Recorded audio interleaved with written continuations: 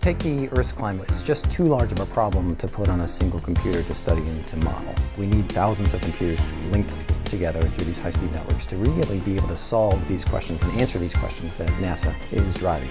How do we go about refreshing your servers in such a way that you put the money where the technology brings value?